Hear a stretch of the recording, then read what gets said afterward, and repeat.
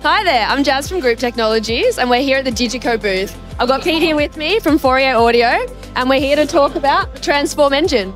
So Pete, can you tell us about the product? How does it work? Of course. So this is a 2U rack mount VST3 host that speaks Dante natively to let you take your plugins, any VST3, and run it in the live environment, low latency, reliably, interfacing with all of the rest of your equipment that speaks Dante. And for the first time at this show, we're really excited to announce that that includes the DiGiCo consoles, which now have a upgrade card allowing you to connect them natively via Dante to the Transform engine and to any other Dante equipment you might have as well. And do you think you could tell us how the plugins run with the hardware? Absolutely. So one of the things that's really exciting about this product is that we've designed for live, which means that we know that reliability is absolutely core for the engineers using this product. One of the things that we built into the design is sandboxing between each of the chains, which means that if one of your plugins was to have an issue, the system automatically notices it, restarts that chain, and all of the other chains are totally unaffected. And this means that from a live perspective, if one of your plugins was to have an issue, it's not going to affect the rest of your rig, and the gig doesn't even notice. Could you walk us through a common use case? Yeah, absolutely. One of the things that we hear a lot is that artists now want to be able to translate their sound from the studio to the live environment effectively, and a large part of their sort of sonic signature is the plugins that they've used in the studio.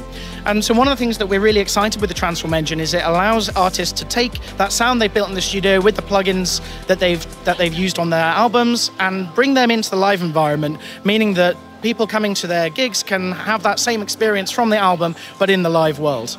It sounds like the Transform engine is quite versatile. Lots of applications. Oh, absolutely. We see people using this in front of house, we see people using this in monitoring, but also in broadcast, also in the studio. There's so many applications in which something that's low latency and reliable with the flexibility of any VST3 makes sense for engineers. So we're really excited to get it into people's hands.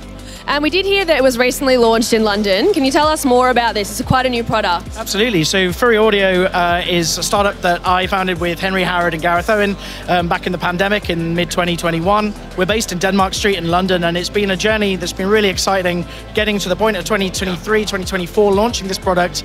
Really, an opportunity to take the time to build the products that we always wished had existed. Taking the time out to go, well, if we built the perfect plugin host, what would it be? And, we hope that's what we've come up with, the Transform engine. It's been a real journey, and we're so proud to be within the DiGiCo and Audiotonics family, bringing that product with all of their support and worldwide sort of distribution to the world. It's been quite the journey. I can imagine. And so you said you founded this company. How did you get together with DiGiCo and form what you've got, this alliance at the moment? I think we really realized that DiGiCo serve some of the biggest and best shows in the world with the biggest and best consoles, and we realized that what we need to do is be in workflow for our users. It's got to be smooth, it's got to be seamless. And so we wanted our users to be able to seamlessly drop their plugins into their console workflow, not being swapping between console and something else. We wanted that sort of intuitiveness under the fingers using the hardware that users already have.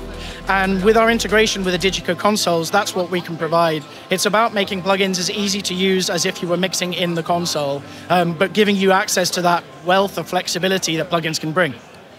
So it sounds like a really good alignment. Thank you for walking us through it. Appreciate it and hope you have a good NAMM. And you.